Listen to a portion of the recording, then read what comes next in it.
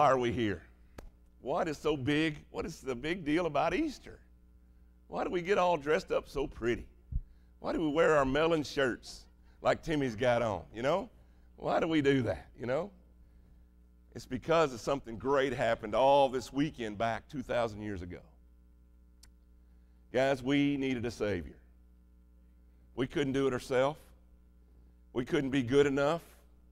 We couldn't do enough good things. We couldn't pay enough money. We needed someone to restore us back to God. And there was only one that was worthy to do that. And he was the beloved Son of Jesus. He was the beloved Son of God, Jesus Christ.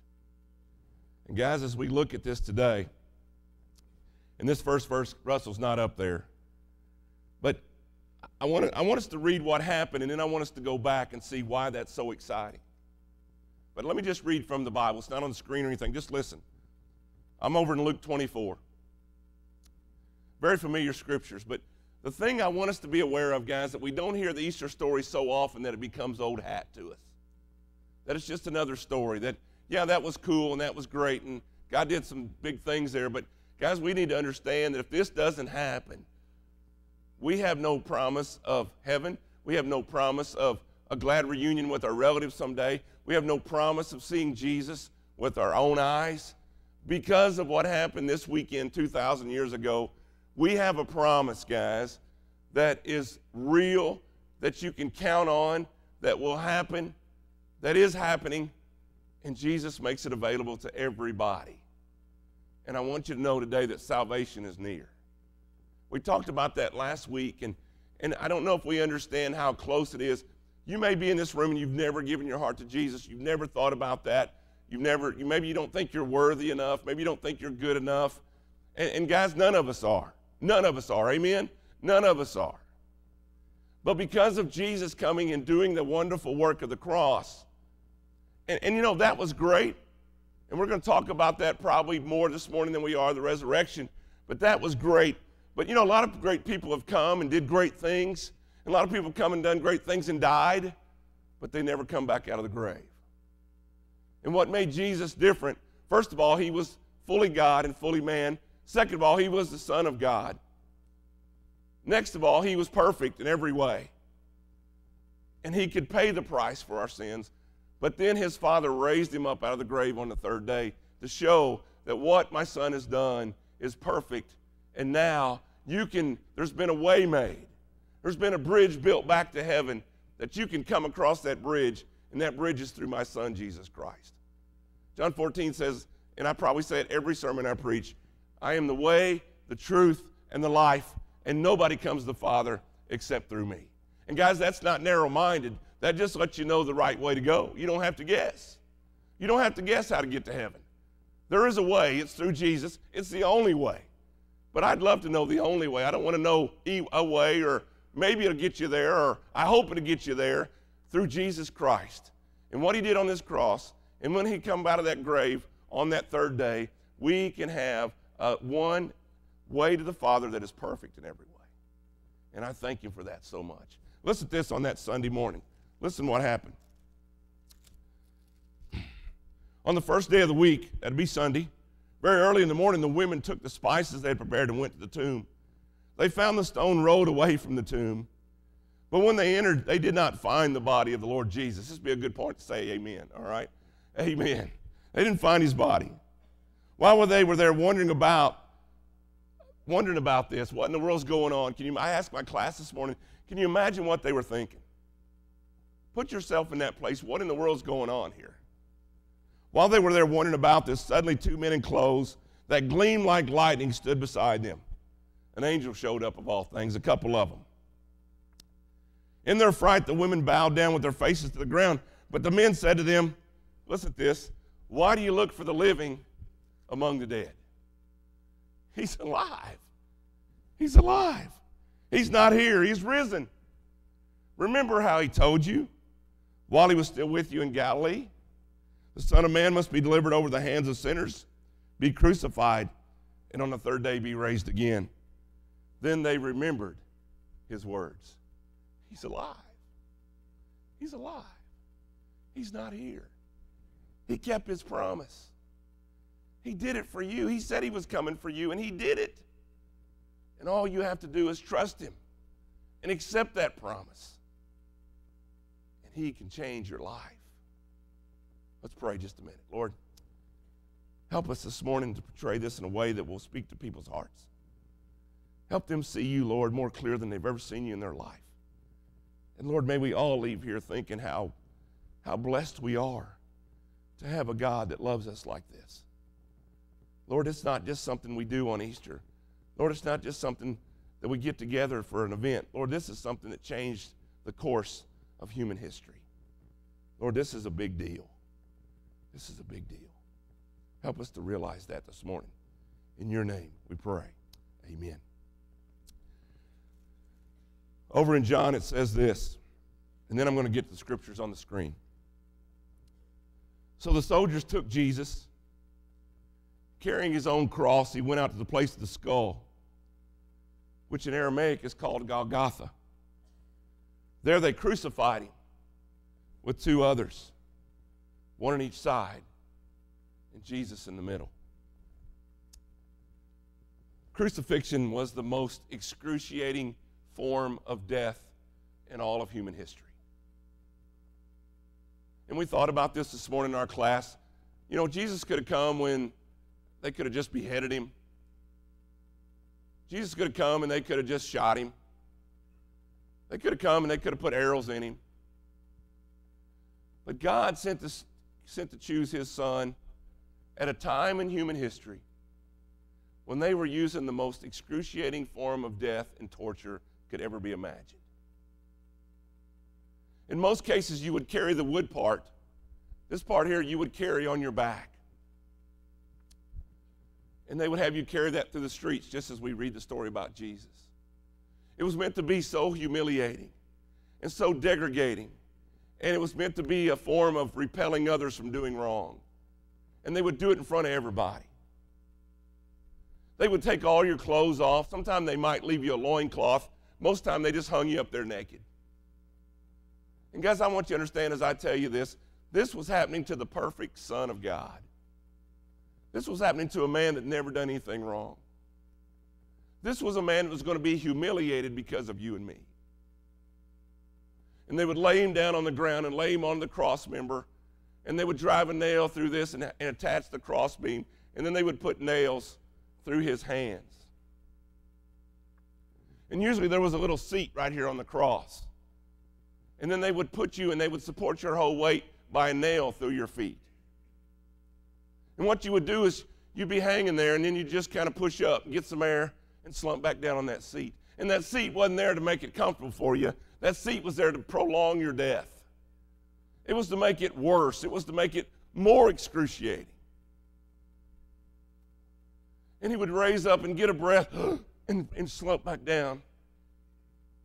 And as they stuck that cross in the hole and raised him up, and you imagine it, if you ever put fence posts in the ground, how they get to a certain point, they just fall in. And can you imagine the weight of Jesus as that cross falls into the hole and he just bounces? And the nails rip at his hands and they rip at his feet.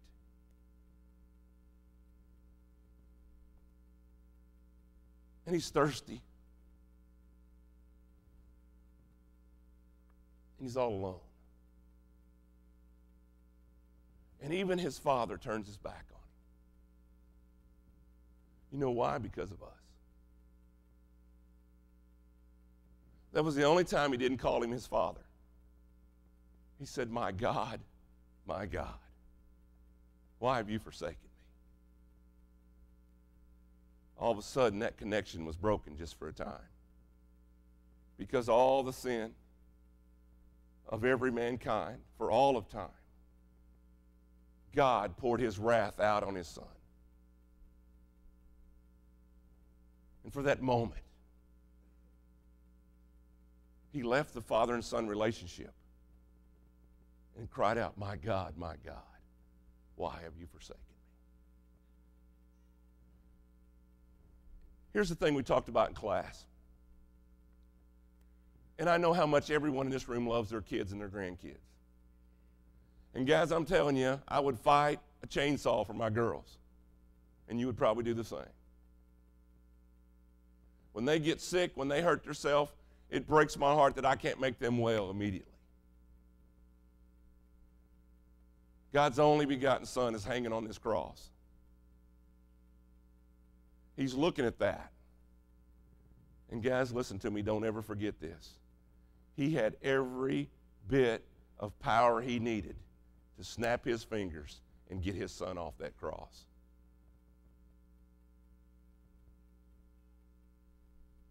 And rather than help his Son, he turned his back and heaped all his wrath on him so that me and you could have eternal life. That's a pretty big love. That's a pretty big love. You see, he knows what it's like to lose a child. And he didn't have to lose a child. He gave his child. He knows what that's like. And he could have stopped it at any minute. But guys, if he'd have stopped it, we wouldn't be here today. There wouldn't be an Easter. There wouldn't be salvation. There wouldn't be an all-time champion of love because we wouldn't have needed it. We wouldn't have been able to get back to the Father. We'd have been lost eternally. The precious blood of Jesus changed our life. It changed our history. And God gave up his only begotten Son so that me and you could find our way back to him.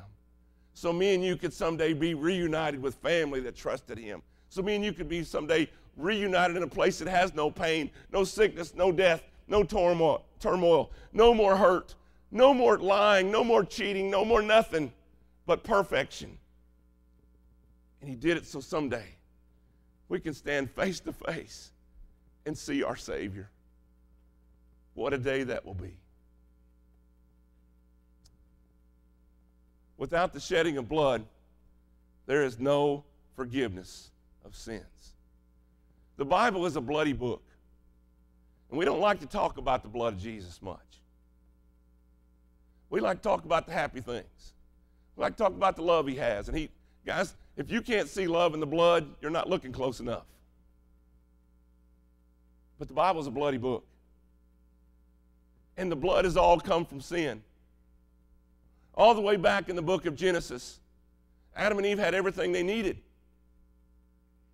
And they chose their own way, and they chose to sin against God. And the very first thing he had to do was kill an animal and make him some clothes. And the bloodbath began. All throughout the Old Testament, you see the bloodbath continue.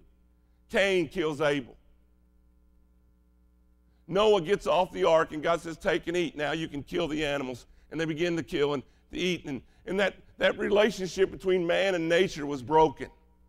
And the Bible says it groans to be made right. Then you see Abraham take his son Isaac to the top of the mountain, and he's about to sacrifice his son. And God says, stop, that's enough. But over in the bushes is an innocent ram, and the ram's brought, and it's sacrificed, and the bloodbath continues. You move on through Joseph. His brothers didn't like him. His dad made him a coat of many colors. They killed animals and put it all over the coat, took it back to their dad and said, he's dead. The bloodbath continues. Later on, Moses and the Egyptians and the slavery and the death angels passing over and going to kill all the firstborn. And the bloodbath continues. And they're asked to put the blood over their doorpost so their kids will be protected. The bloodbath continues. On through Daniel and his group. On through, and you go all through the minor prophets, and you see time and time again the battles, and the bloodbath continues. And then we get to the greatest, most important shedding of blood in all of history. Look with me in Hebrews, next screen. But when Christ came as high priest of the good things that are now already here, he went to the greater and more perfect tabernacle that is not made with human hands. That is to say, is not a part of the creation.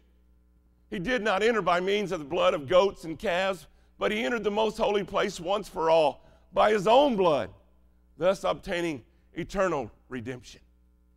All through the Old Testament, if you wanted your sins forgiven, you had to bring your animal, the best animal you could raise, your best sheep, your best dove, whatever it was, and the high priest would crucify it. He would sacrifice it, and he would sprinkle the blood on the mercy seat, and your sins were covered for a whole year. And the bloodbath continued on for hundreds and hundreds of years, bringing the animals, killing the animals, bringing the animals, killing the animals. And all this was to let us know there's a perfect lamb coming. There's a perfect lamb coming. And then Jesus shows up. And all of a sudden, he didn't need to use goats and calves anymore. He didn't bring a lamb and say, here, crucify this, sacrifice this for everybody. He said, no, I'm bringing my own blood to this one. I'm bringing my own blood. He did not enter by means of blood of goats and calves, but he entered the most holy place once for all. That's the good part right there, guys. He don't have to get up every year and kill himself again on the cross. Every Easter, Jesus does not need to crawl back on this cross and be humiliated. The Bible says he did it once for all. You don't have to keep giving your heart to Jesus and giving your heart to Jesus and giving your heart to Jesus. If you give it to him once for all, it's for all of eternity. He holds on to you, and he will never let you go. He will never let you go. The bloodbath continued, but this blood changed things. It didn't just cover the sins. It washed them away. It washed them white as snow. Read on with me. The blood of goats and bulls and the ashes of a heifer sprinkled on those who are ceremonially unclean sanctify them so they are outwardly clean. How much more then will the blood of Christ, who through the eternal Spirit offered himself unblemished to God, cleanse our conscience from acts that lead to death, so that we may serve the living God. Here's what it's saying real easy, guys. If the blood of goats and calves would cover our sins for a year, how much more does the blood of the Son of God, how much more can it do than all those things combined? And we look at this, and it cleanses us so that we may serve not a God that died and got put in the grave, but we can serve a living God. A living God. Move on down with us, guys. Go on down. Keep going. Keep going. Let's look at this blood real quick. We're running out of time already. First of all, I want you to know this precious blood of Jesus redeems us. It redeems us. For you know that it was not with the perishable things such as silver or gold that you were redeemed from the empty way of life handed down to you from your ancestors, but with the precious blood of Christ, a lamb without blemish or defect. Can't buy your way in, guys. Can't pay enough money. Can't do enough good things. As I said earlier, there's only one way you can do this. It's through Jesus. That's why he had to die. That's why he had to shed his blood. Nothing else would work. Nothing else would be accepted by God himself but the only precious blood of his Son. His blood redeems us. It buys us back. It purchases us. It puts us in right relationship with God as nothing else ever could or nothing else ever will. The precious blood of Jesus. Number two, his blood brings us into fellowship with God. Next screen, guys. But now in Christ Jesus, you're once far away, have been brought near by the blood of Christ. Well, Brother Todd, I just don't think God loves me. I think I've done too many things wrong. I just think I've failed too many times. I don't think he can forgive me. I think I've had maybe 5 forgivenesses, and he done already forgave me all those 5 times, and so I think I'm out of extra chances.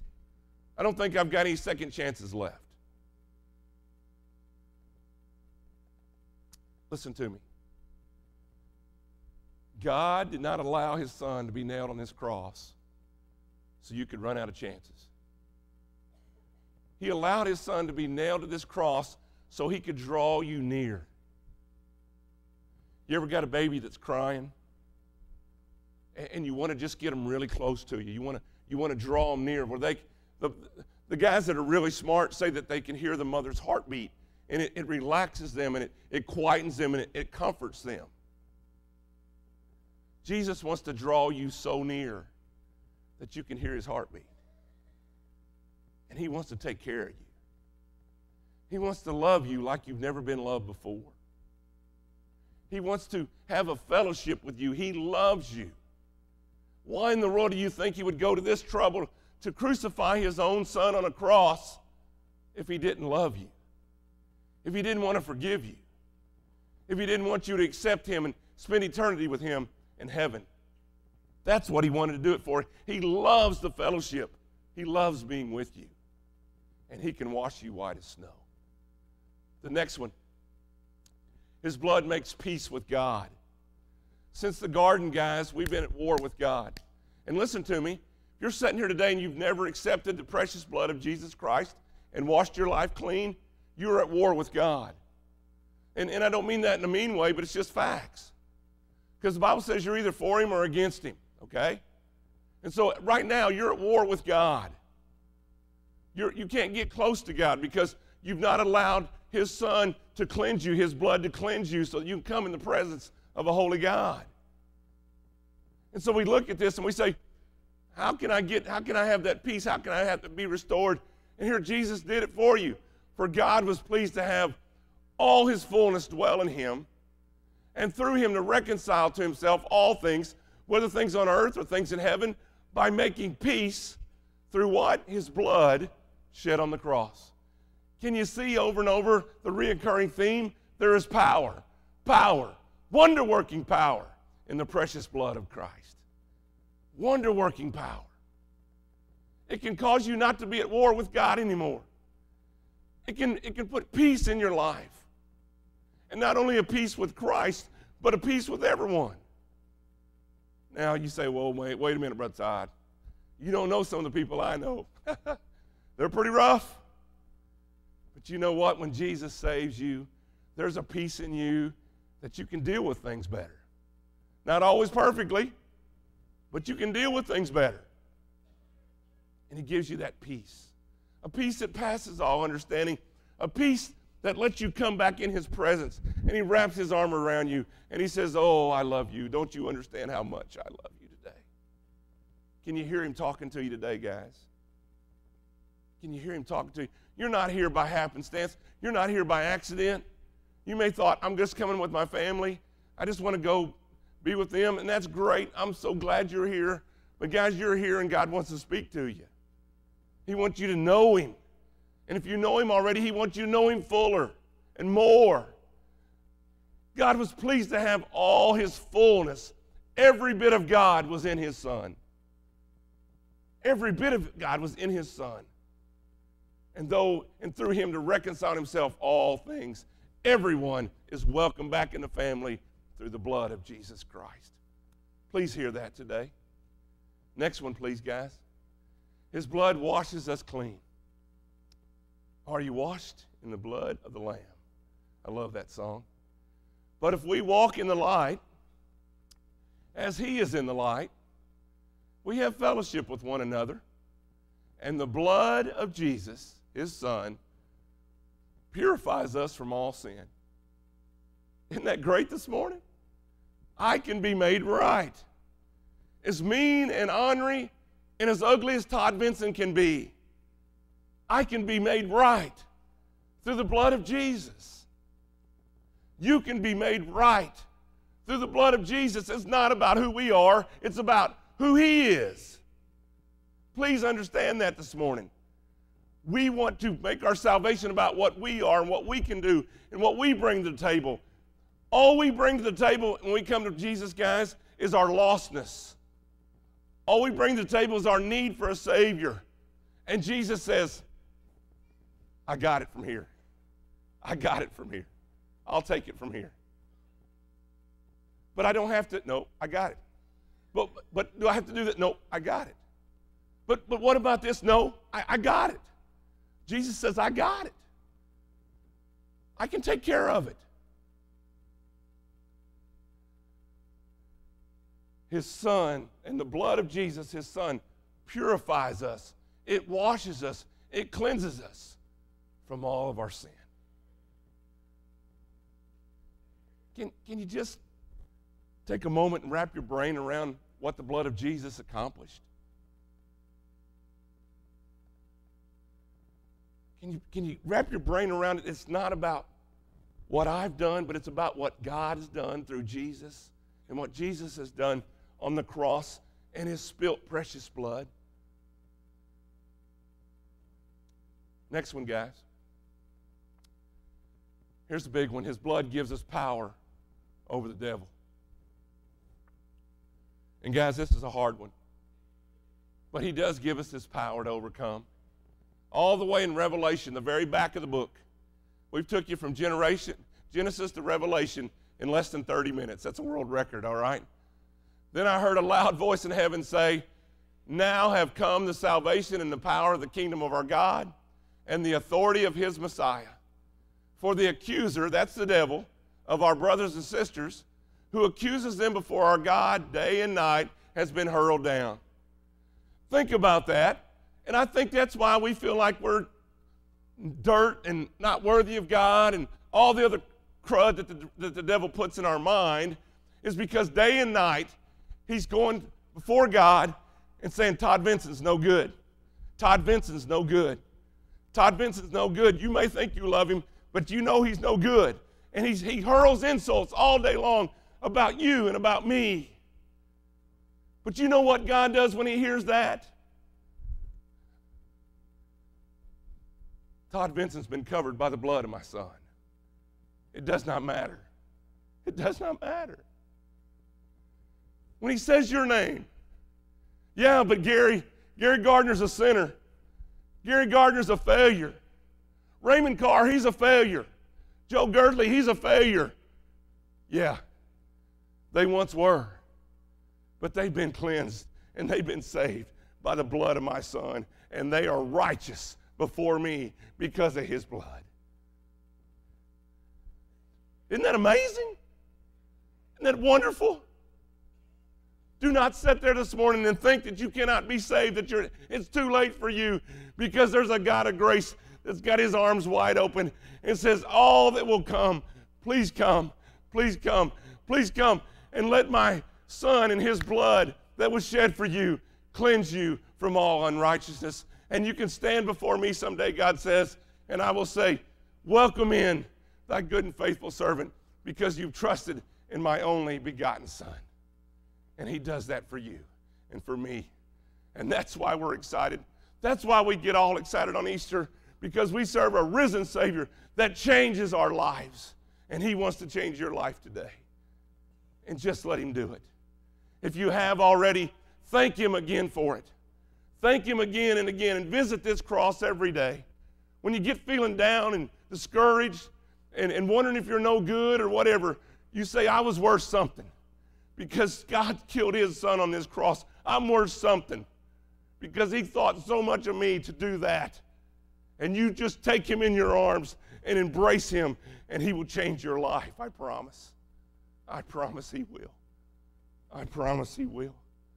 Our last screen today says this: the blood that Jesus shed for me way back on Calvary, the blood that gives me strength from day to day, it will never, ever lose its power. That's the blood you need this morning. Listen, guys, don't you agree the bloodbath is continuing? Have you read the news lately?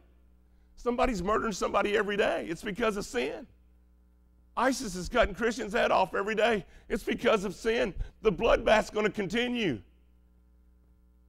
But the main shedding of blood that had to happen happened 2,000 years ago, and it's changed everything. And one of these days, he's that same God, that same Savior that died on that cross, and I think it's getting close, is going to come back to this earth. He's going to take all the believers home with him forever and ever, and we're going to be with God, and he will be with us.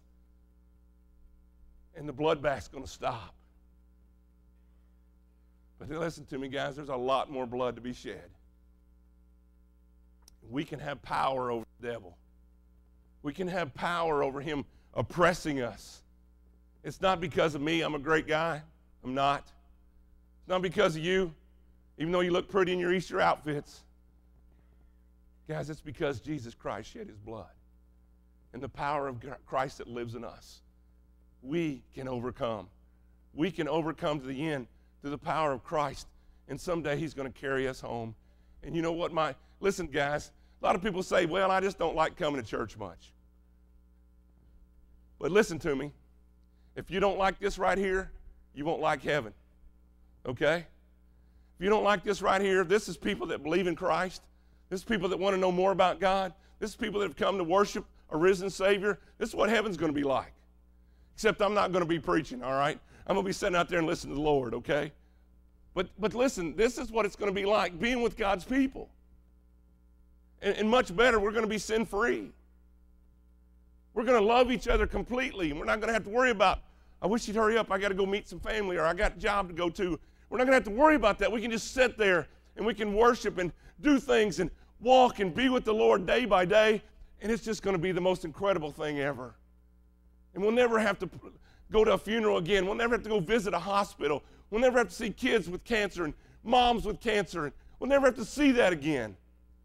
Because the one that died on that cross is going to make everything right. And you know what? He's already started doing that. You know, the moment he came back to life, he started setting things right. If you read in there, they found the head wrap. Back there when you died, they'd wrap your body. But they found the head wrap that was on Jesus' head. They found it folded up and put in place. He was already setting things in place. Jesus didn't stumble out of the grave and somebody take these off me. When he came back to life, guys, he was ready to go. He was ready to go. And he already began folding things up, putting things together. He was already setting things in place so that things could be great for all those that follow the great shepherd. And his name is Jesus Christ. Isn't it a good day to be alive? Isn't it a good day to know Jesus? And guys, listen to me. If you don't know him today, I know this is a great big crowd, and it would probably be the toughest thing in your life to come down here and give your heart to Jesus today. But I'm going to give you just a moment. I've got guys coming to the sides of these stages right now, and they're going to be here for you. If you'd like to talk to them, or if you'd like to raise your hand, they'll come back and talk to you. They'll take you to one of these rooms if you don't want to talk out in front of everybody. And if that's way too scary for you, you grab me or one of these guys you see up front after church and say, I've got to talk to you before I leave this place. I didn't realize how much I was loved. I didn't realize that that blood was shed for me. And I want to apply that blood to my life. And I want him to be my Savior. Please don't leave these walls today. And don't start another hour of this Easter Sunday without Jesus Christ. It will be the greatest single decision of your life. Would you say amen to that, church? Would you applaud our Savior today? Amen.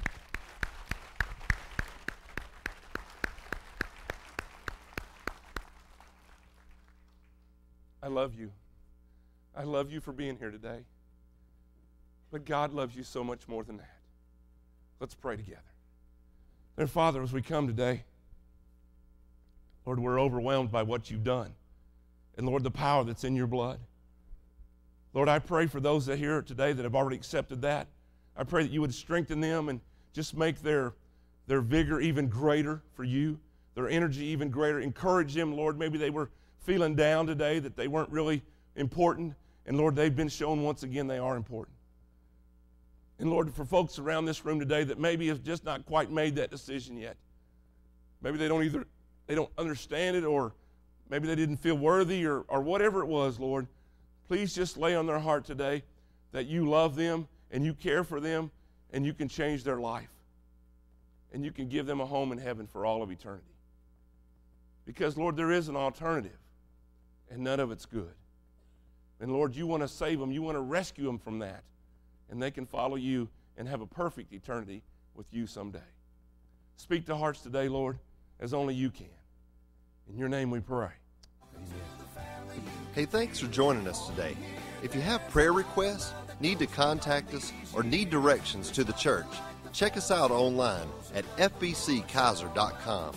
If you want to join us, we're located at 210 East Main Street, or give us a call at 870-526-2604 or send mail to P.O. Box 306, Keiser, Arkansas 72351. We'd love to see you soon. Thanks again for joining us, and may God bless you.